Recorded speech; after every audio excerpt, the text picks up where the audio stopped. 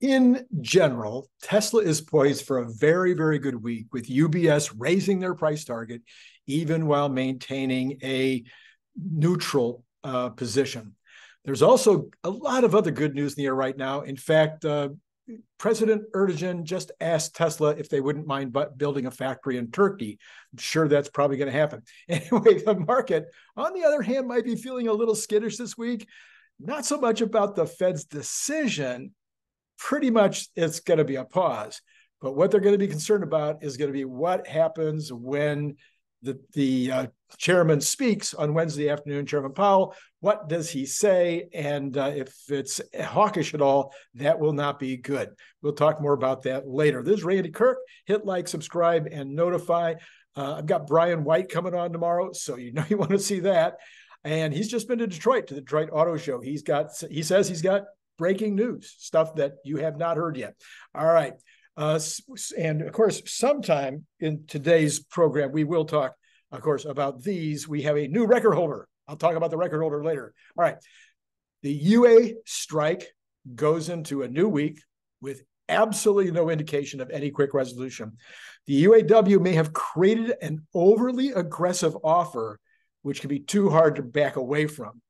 Best we know right now is that UAW is at 35%, and that the highest bid so far is from Stellantis at 21%, with 10% of that being immediate. UAW President Fain may not be able to accept that number for reasons of personal pride and or for political reasons, because he's promised so much, and he's the brand new president, only 2 months in the job.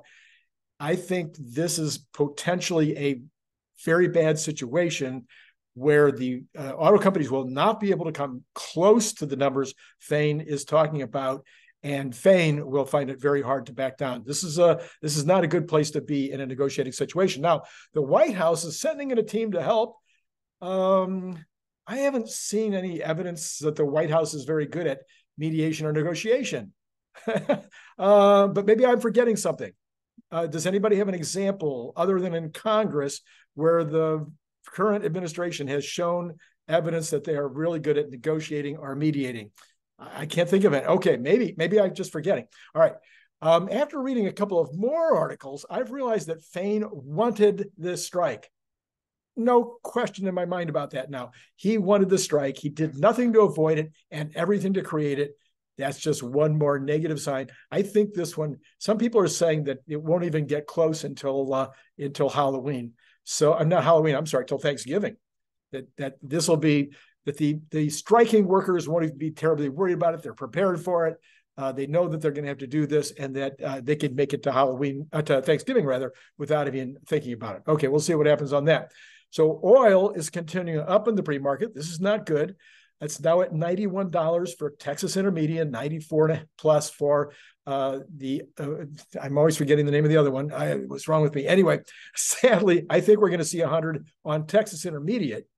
I think that the president's attention today, this week, is in the wrong place. He should be sending in his team of experts to figure out what to do about oil. The strike will do fine. He's not going to change anything. It's not going to happen faster because of what he's doing. All right, let's take a look at what are the reports. I got a bunch of Tesla news after this. Please don't go away. I got big, really good stuff coming up. So number one, we got on Monday, we have home builders confidence. Won't be able to report on that until Tuesday. But on Tuesday, we'll also have housing starts and building permits.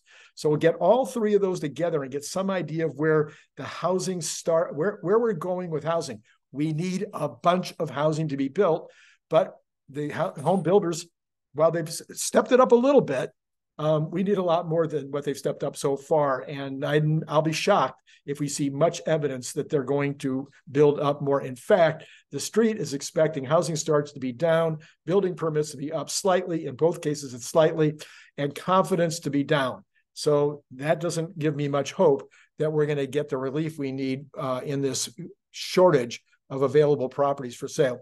On Wednesday, we have the Fed interest rate decision. Oh, yeah. That'll be at 2 o'clock Eastern time. And then the Fed Chair Powell speaks at 2:30 Eastern time. Both of these things, of course, taking place while the market is still open. And I will hopefully report on these. Well, I will definitely report on these right after Chairman Powell speaks, that will either be with or without some help from some other experts who I'll try to line up between now and then. All right, on Thursday, we have initial jobless claims at 8:30. That is expected to stay about where it's been. I have no reason to believe otherwise. I think the job situation is very, very stable right now. People say it's getting a little softer. Okay, but it's got to get a lot softer before it's a problem.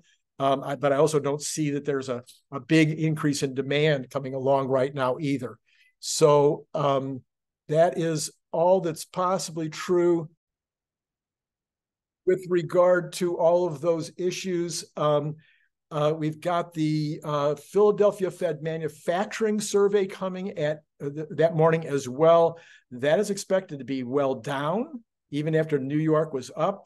We've got the U.S. current account deficit showing a pretty dramatic reduction. That's probably a year-over-year issue with regard to something that happened last year. We've got U.S. leading economic indicators coming at 10 o'clock. So I won't be able to report on that till Friday. But those are expected to come in down again after being down. I think this will make 8 months in a row if they're right. If the street is right, this will make 8 months in a row, and it could be right. I have no idea. Okay, existing home sales, those are expected to pop up a tiny, tiny bit. That'll go, there's just not very many homes to sell, as we've talked about over and over again. On Friday, we have Lisa Cook, the Fed governor, Lisa Cook, speaking on Friday morning. And then the rest of these reports will not be able to be reported on until Friday night when I do my week in review. We call it Good News Friday. But we will have the S&P Flash U.S. Services, the PMI. We'll have the U.S. Manufacturing PMI. Both of those, the services is supposed to be up a little bit according to the street, as is manufacturing PMI is supposed to be up a little bit. So these are purchasing managers' expectations of what's going to happen in the future. Both of these are showing a slight increase. That's good for the economy. And it'll be too late to affect the Fed decision now. Then a couple of more Fed presidents speak after that on Friday afternoon. All right. Sawyer Merritt is reporting. He says Tesla spent $1.7 billion on R&D in the first half of 2023. Apple, in the same time period, spent $15 billion. So, and then Sawyer, holy mackerel. I think Apple needs Tesla's R&D team. Okay. But there's way more to this story. Sawyer also put up a list from Stats Feed that shows Apple is considered to be the most innovative company, with Tesla number 2. To this, Elon posted a response. Who puts out this list? Well, it would appear that that list comes from web-assets.bcg.com/45/1A. Oh, and then a whole bunch more stuff, but maybe you can get there from there. I'll put it down in the information so that you can look this up if you want to. They put this list out annually. SpaceX has been number 13 for 2 years in a row. Can you imagine that? Tesla is up from number 3 to number 2 this year. Now, maybe there's another explanation. This could be one more explanation for why Tesla stock is worth so much more than any other car company, because the only other car company to make the top 50 is Mercedes at number 43. Not one other car company gets into the top 50 most innovative companies in the world. My. Well, anyway, not only does Tesla extract a lot more innovation per dollar spent, but they're just more innovative in general. This is Sawyer speaking. Also, SpaceX should be number 1, Tesla number 2. I don't agree with that. I think the order is correct, even if Tesla should be number 1 and SpaceX number 2. All right, from investing.com, UBS Global has reiterated a neutral rating on Tesla and raised their 12-month price target from 270 to 290. The adjustment comes in light of Tesla's ongoing strategy of leveraging its cost advantage and stimulating demand through price reductions. UBS analysts believe that this pricing strategy could potentially provide Tesla with a formidable competitive edge, allowing the company to expand its customer base. This approach may also create challenges for its competitors who are grappling with higher operating costs, like, the United Auto Workers. However, with this strategy, there's the it has the potential to be a game changer. It could cap the stock's upside, keeping it within the boundaries of consensus estimates over the next year. You'll notice they're forgetting something entirely. By the time I finish this, I'll tell you. UBS's projections suggest that Tesla's unit sales are poised to grow by approximately 22% in 2024. Not a chance. Reaching about 2.3 million units. It'll be way more than that, with an even more accelerated growth of approximately 41% in 2025. Now, that's interesting that they're saying that. How did they get the 22% growth in 2024 when we have the Cybertruck coming out? I don't know. All right, I'm sorry. So this is culminating in roughly 3.25 units sold in 2025. That's way closer to reality. These figures, while impressive, fall slightly short of Tesla management target of achieving a 50% growth year over year. That is an average growth rate year over year, starting at 500,000 in 2020. We don't know how many times this has to be reiterated. And so the number for 2025, I believe, would be in line on that 3.25 million. I'd have to go look it up. UBS's 2024 EPS forecast lags behind consensus estimates by about 12%, but then they're slightly higher than them at about 4% better for 2025. While Tesla remains, by the way, did you see my 2024 this morning? I bet you my 2024 higher than their 2024. And I'll be doing a 2025 later this week. And I'll bet you my number for 2025 is way higher than theirs. While Tesla remains well-positioned for the future, the analysts suggest potential investors may want to wait for a more favorable entry point. I don't think they're ever, I mean, sure, they can get it 10 points lower. I don't think they're going to be seeing very many favorable entry points. Throughout the year, Tesla has implemented multiple price reductions across various regions and products in order to stimulate sales volume. Encouragingly, reports from specific regions and UBS's Tesla Price Monitor indicate that the price reductions have stabilized as of August 2023. UBS analysts believe that in the midterm, Tesla will continue to experiment with price elasticity, relying on its cost advantage and financial resources to fine-tune pricing and balance it with supply and demand dynamics. This strategy, though affecting the short term, may establish a robust foundation for Tesla's long-term success by allowing them to scale up, build a substantial customer base, and exert pressure on competitors with higher battery electric vehicle cost structures. Well, yeah, we'll talk more about this in a second. Elon is meeting with Netanyahu on Monday, and he's meeting with, has already met with Erdogan today. I wonder what the Guinness Book of World Records number is for meeting with heads of state in a single year. There may be a political number, maybe for a president. What about for a non-political person? He has to be well into double digits at this point. I think he was at 9. These would be 2 more. Maybe he's up in 12, 13. I'm not sure. Okay. In case you haven't seen this yet in the mainstream headlines, Tesla just built their 5 millionth vehicle. And around July of next year, we should see number 7 million. Each one of these is a potential software, insurance, and energy purchaser, not to mention a future buyer of more Tesla cars, home energy storage systems, solar roofs, and more. In addition, they are salespeople, ambassadors for more Tesla product sales. They're potential buyers of the stock, and they add to the data collection that we are, so interested in terms of getting full self-driving.